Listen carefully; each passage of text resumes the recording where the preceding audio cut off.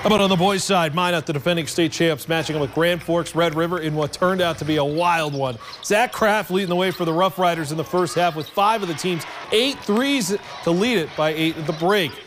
Magi erased that deficit in the second half. Derek Dissett, huge reason why, using the shot fake to get to the rim and the two-hand slam.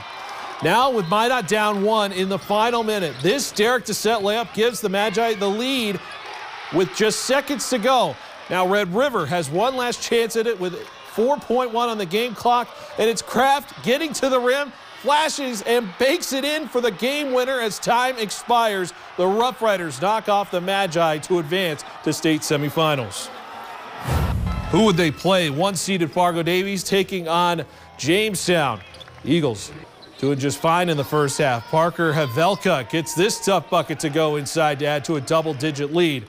The 4-seeded Blue Jays finding some offense in the first from Peyton Holkalter. His layup inside is in, plus a foul to keep Jamestown within striking distance, but Davies is going to go on and win this one 64-46.